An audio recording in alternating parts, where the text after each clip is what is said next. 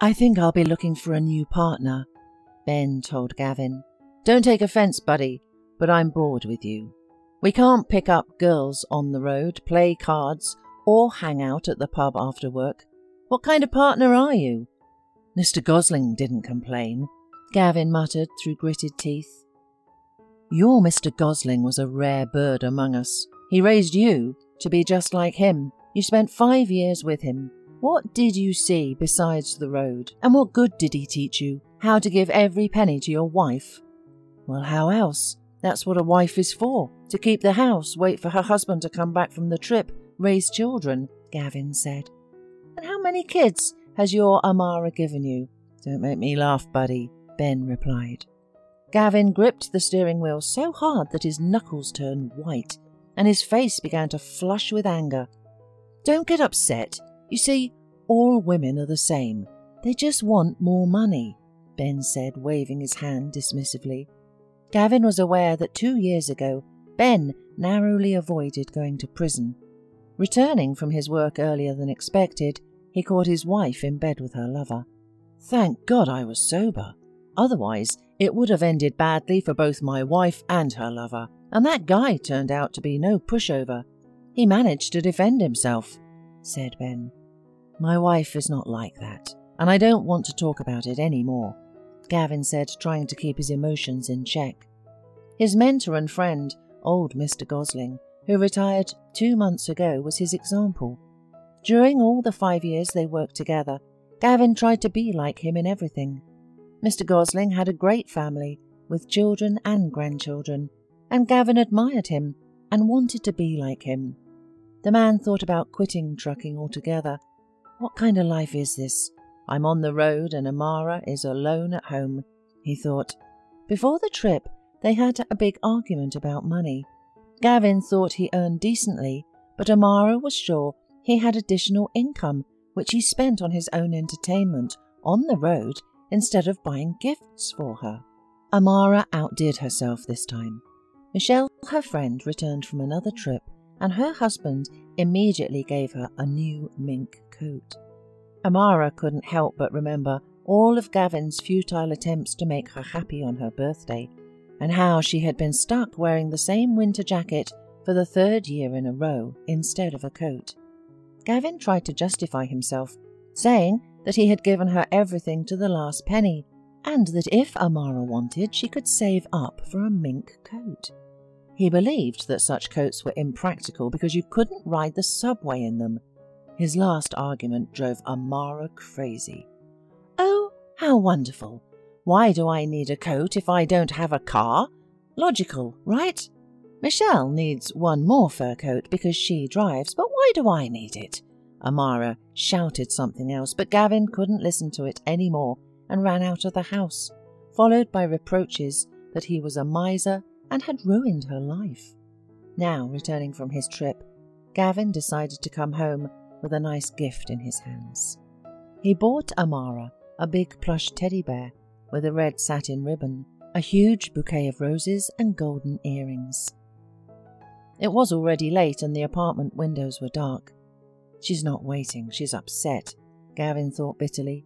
The phone had been silent all week. He knew it wouldn't be easy to reconcile, but he was willing to do anything to make it happen.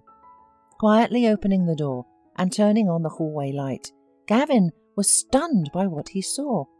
Instead of new Italian boots, ankle boots, and fashionable shoes, there was a pair of rather worn autumn shoes on the shoe rack. Instead of a trendy coat, hats and purses, a windbreaker and a knitted hat hung on the hanger. What's going on? Where did Amara get all this from? Is she trying to show me that we're poor? Thought Gavin. He sat down on a poof near the coat rack to calm himself down, as Mr. Gosling, who was skilled in family life, had taught him. After counting to 10, he went to the bedroom. Without turning on the light, he placed his wife's favourite roses next to her, sat the teddy bear down, put a box of earrings in its hands, and pressed a button. The bear started singing a little song for Amara about how much he loved her, and Gavin gently kissed his wife. But she suddenly jumped up. I don't understand. Who are you? Gavin exclaimed, realizing that he was kissing not Amara.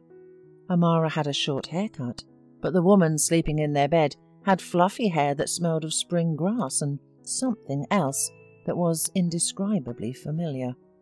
In the next moment, Gavin realized why he recognized the scent. He turned on the night lamp and saw the face of his once beloved Clara in front of him. "Is that you? How did you get here? Where have you been all these years? I've been looking for you," exclaimed Gavin, bombarding Clara with questions. The woman only smiled bitterly in response, waiting for Gavin to remember his wife finally, which he did almost immediately. "And where is Amara?" asked Gavin. "Amara? Well, that's where you should have started. Amara left. Go take a shower after your trip and then come to the kitchen. I'll feed you and tell you everything," Clara replied. Only now Gavin realized what else, beside other people's belongings, struck him from the threshold. It was an unfamiliar smell, one that reminded him of a home where someone was waiting for him. As he listened to Clara in the kitchen, he realized how hungry he was after the trip and eagerly attacked the homemade food prepared by the woman. However, the conversation that followed left him shocked.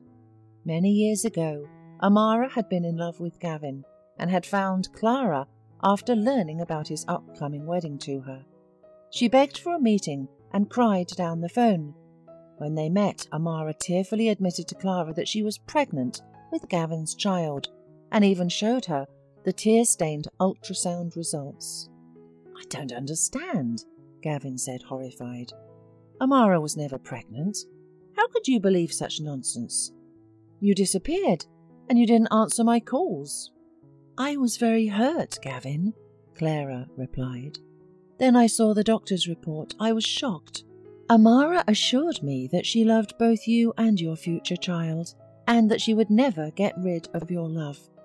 She said that if I didn't comply, she would leave, have the baby, and you would never hear from them again." "Oh my God," Gavin exclaimed. That was her friend Michelle. She worked in gynecology back then and she married a rich man. "I don't have any children, and I never had any children." "But you're wrong in this," Clara said, sadly smiling. "You have a son who's almost 5 years old." Gavin couldn't believe his ears. Too much had happened to him that evening. "I have a son?" he repeated, seeming on the verge of going crazy. "Back then I didn't suspect I was pregnant. I didn't have any morning sickness or dizziness that I had heard about. Only when my belly started growing did I realize," Clara explained. "Why didn't you tell me then?" Gavin asked. "To be honest, I was very angry with you. But then I thought that you still had the right to know, so I went to see you on my day off. I was near your house when you and Amara in a white dress got into the car. It was the day of your wedding. I didn't want to ruin it for you. I wanted at least one child to have a complete family," answered Clara.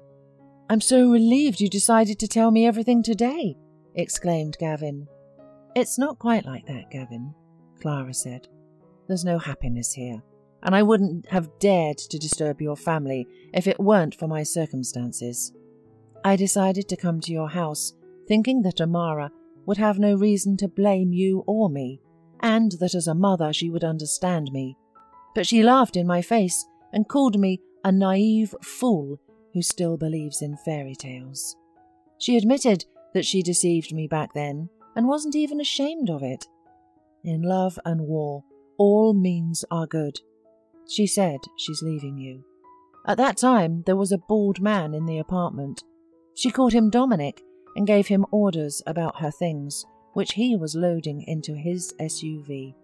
Gavin was finally able to eat in peace.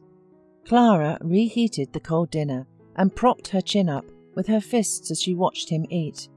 For years, Clara had dreamed of simply feeding her beloved husband like this, but her personal life hadn't worked out. She couldn't forget her first love, and the circumstances of her life didn't lend themselves to romantic encounters and serious relationships. First, there was the move, then the pregnancy, and then the birth of their son. And what are your extreme circumstances? Oh, what a fool I am. I didn't ask the main question. Where is our son? Clara, who had been holding on for dear life during the previous few days, suddenly burst into tears. He is alive, Gavin, but our little son needs your help urgently. He has a serious illness and is currently in the hospital. He has leukemia and requires a bone marrow transplant. I wasn't a donor match, so all hope is on the father, cried Clara. Gavin stepped in as a donor, and the operation was a success. The child recovered. Temporarily leaving his job as a long-distance truck driver, Gavin started driving a taxi to spend more time with Clara and their son. Later, he and Mr. Gosling opened a small auto repair shop. They found a good location, and over time their small business started to bring in excellent income. Gavin's family also grew. After divorcing Amara, Gavin married Clara. Their son's little brother was born, and 3 years later, a little sister joined the family. Now Gavin's apartment had become a real home, with the smell of pies and children's laughter. Everything he had dreamed of. We need another place to live, Gavin decided, and on his daughter's 3rd birthday, his family moved into a spacious house near their 2nd, recently opened auto repair shop. Gavin's mother was immensely happy and grateful to the heavens for sending him a good and loving wife. Many years later, Gavin accidentally ran into his ex-wife. An old business-class car pulled up in front of the new car repair shop, and an older bald man called out to the young man in the branded jumpsuit, "Hey kid, we need to change the tyres to summer ones. How much is it?" After hearing the price, the bald man started bargaining. "Dominic, I told you no one will do anything for you for free. It's disgusting that we came all the way here just to save 3 cents. I hate these wretches. And you too, ugly freeloader." It was Amara with her husband Dominic. She had made a big mistake in marrying him. After their divorce, Dominic still boasted a little, but then had to admit that all his money was essentially his wife's, along with their apartment and luxury car. In the future, Dominic and Amara had to rely only on his very modest salary, which was only slightly higher than Gavin's. Over time, when the elderly boss was replaced by a younger and more energetic employee, Dominic and Amara had to live only on their very modest salary as ordinary managers. Amara's attempts to have a romance with the new boss ended in failure. He was happily married, and the years were no longer on Amara's side.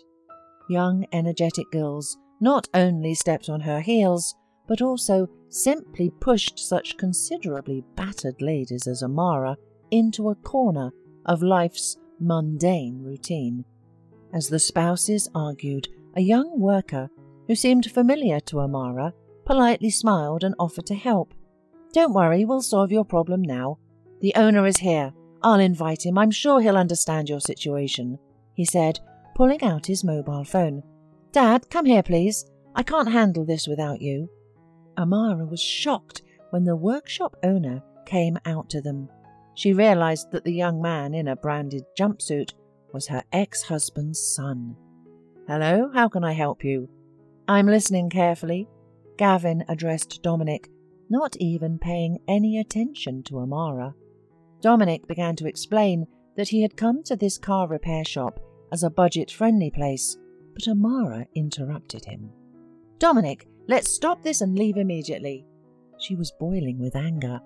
All this situation was humiliating enough, and she couldn't stay here for another minute. "You're getting on my nerves.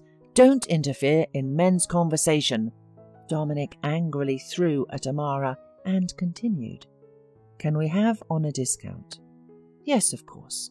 We have discounts for old cars," Gavin responded. "Son, make them a discount and hurry up. Remember, it's Grandma's birthday today, and I need to buy flowers and go to the jewellery store for a gift. Don't be late. Bye." Gavin got into his parked new car and left. pretending not to recognise Amara and her former boss. I didn't want to embarrass her, Mum, Gavin explained to his mother in the evening as he handed her gifts. Oh, son, your story is better than any gift. Thank you for my favourite flowers and such a beautiful ring. But I've never worn gold rings before. It's okay, Mum. You're 70. Never late to get used to. Happy birthday, my dear.